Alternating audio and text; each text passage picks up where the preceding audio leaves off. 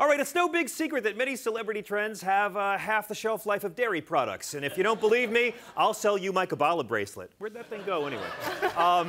And my henna tattoo. It's time to find out which summer fads are passé or here to stay. All right, first up, what do fashionable stars like Mariah Carey, Kim Kardashian, and Amal Clooney wear out on the street? These days, it's nightgowns in public. But if I wear my Aquaman PJs, I can't even get in the club. Bevy, celebrities in nighties, passé or here to stay? It is here to stay. First of all, it's nightgowns. It's called a slip dress. Oh, excuse me. Uh-huh. Sorry. And slip dresses are perfect for the summer because they're sensuous yet simple. And who doesn't want to be that in the summertime? Right, girls? Ooh, yes.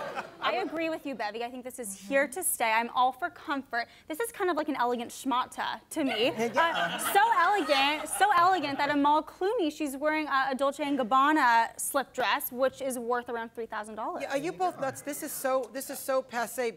I mean, unless they're going to sleep over, why would they even wear this?